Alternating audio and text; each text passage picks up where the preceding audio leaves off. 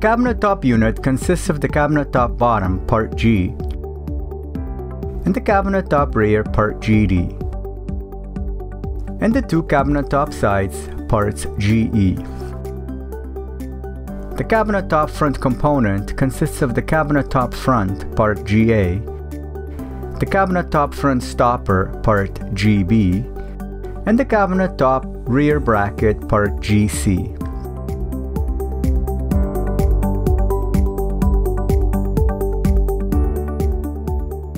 Place part G on your working surface and then grab the two cabinet top sides, parts GE. Use the carpenter square to mark 4 equally spaced pencil marks on the top sides of parts GE.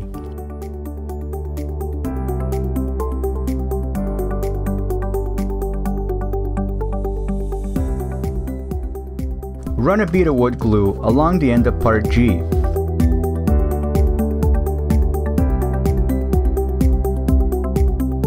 Place part GE on part G, making sure they are flush with each other.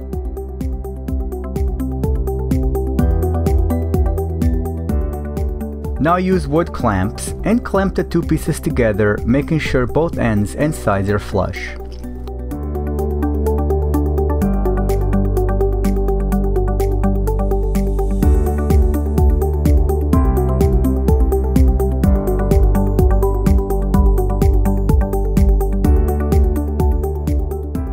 Drive 4 2-inch long wood screws through part GE to secure it to part G, where you place the 4 pencil marks.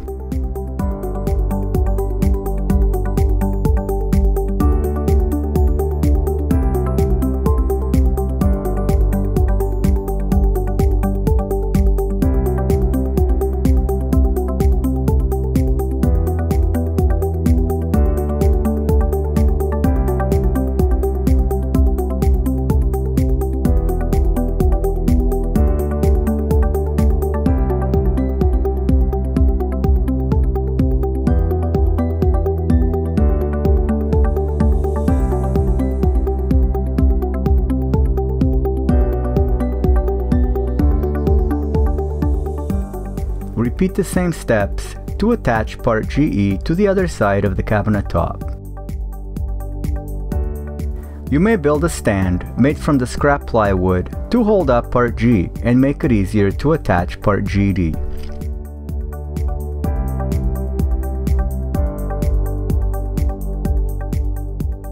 The cabinet top rear, part GD, will attach to the back of part G. Check to make sure both ends are flush with parts GE, as well as the bottom side of part G. Run a bead of wood glue along the edge of part G and the ends of part GE.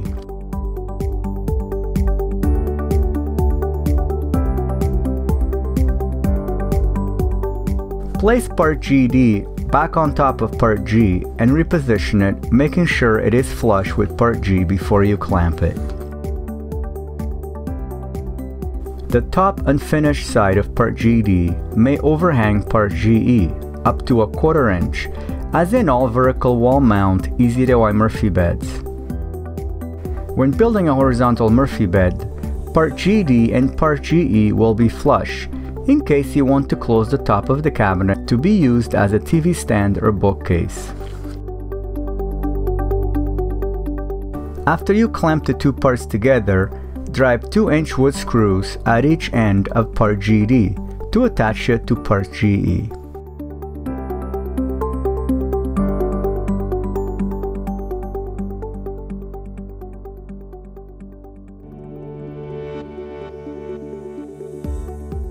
Drive the rest of the 2-inch wood screws approximately every 10 inches, making sure the bottom finished edge of part GD is flush with part G. The number of screws will vary depending on the size of the bed you are building. Drive all screws flush. The construction of the cabinet top bottom is now complete. Now let's build the cabinet top stopper. Place part GA on top of part GB.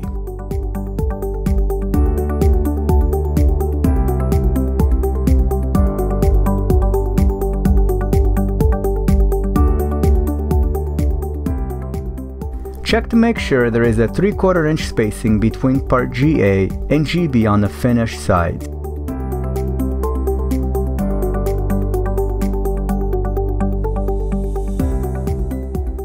You may also use a scrap piece of 1x2 to double check for the proper measurement.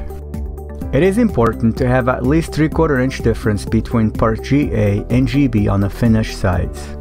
If this measurement is less than 3/4 inch, it may interfere with the footer end of the face panels when the bed is closed.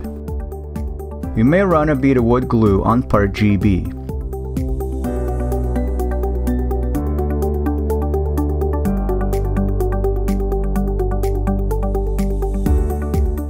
Reposition the two parts together and flush them again.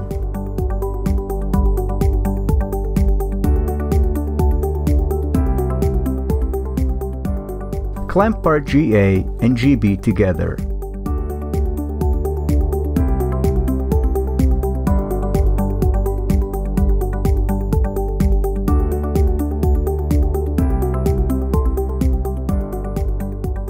Flip the clamp parts over and drive equally spaced 1 1/4 inch wood screws into the back of part GB to secure it to part GA.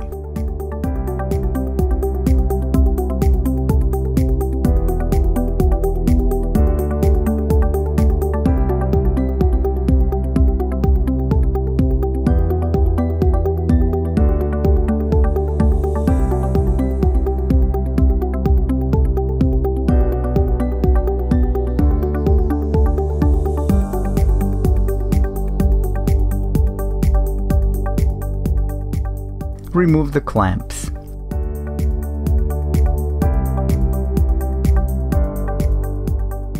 Notice the two unfinished edges of part GA and GB should be fairly flush. If not, you may trim it using a table saw if needed.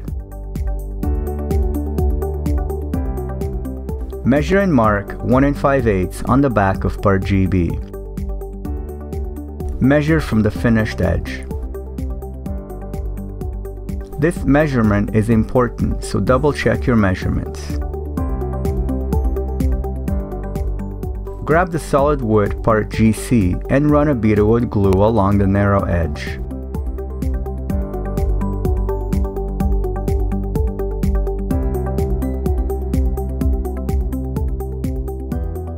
Now place part GC on the back of part GB, making sure the edge of part GC is on the pencil marks.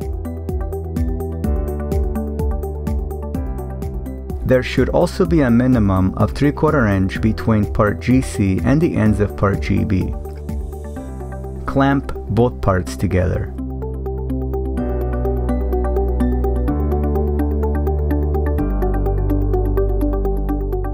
Use 2-inch long wood screws to secure GC to the back of part GB.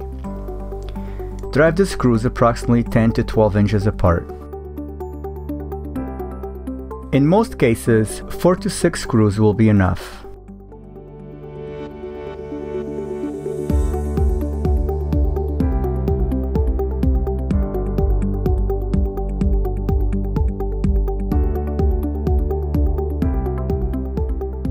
Remove the wood clamps.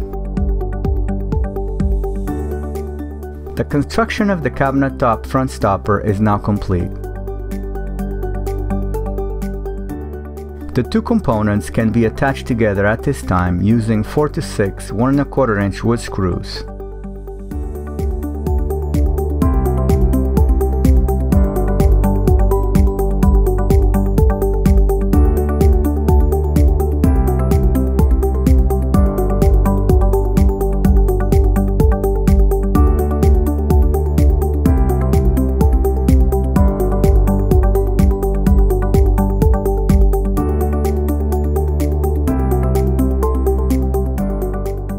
However, the two parts will have to be separated later during the assembly of the Murphy bed. Separating these two components is vital for the proper assembly of the Murphy bed and the installation of the Easy Lift piston system.